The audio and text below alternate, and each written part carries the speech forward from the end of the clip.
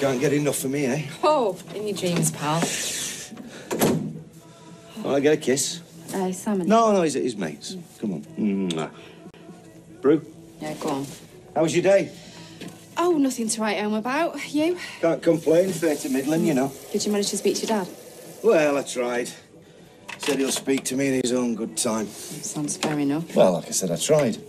Aikido? Yeah, they're doing classes at the leisure centre. Didn't know you were into martial arts. Well, I dabbled a bit in the Navy. I mean, nothing serious, but I thought it might be a good thing for me and Si to do together, you know. You and Simon? Yeah, when his finger's healed up. Hey, listen to this. Might help me pack up the fags. Well, don't you think that's a good idea? Yeah, no, I think it's a smashing idea. What are you pulling that face for, then? All right, don't worry. I will square it with Leanne first. Oh, well, Leanne isn't one I'm worried about. But how I spend my time with Simon's got nothing to do with Nick. Yeah, I totally agree. Now, can we just... I'm not having him dictated to me.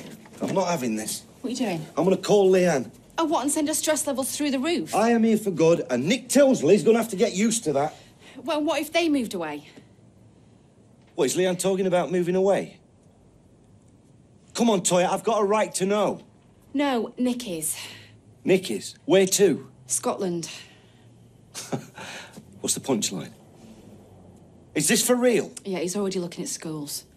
Is he? Do you know what? The guy's not thinking straight. Oh, I'll tell you something else. He's not going to be seeing straight when I get my hands on him. Hey, look, remember what happened on Christmas Day? I don't care what's happened on Christmas Day. Oh, well, think about this. He's going to know that I'm the one that's told. That's just so a chance that we're going to have to take. I've only just come back into Simon's life, Toyah, and I'll be damned if Nick Tilsley or anybody else is going to take him away from me.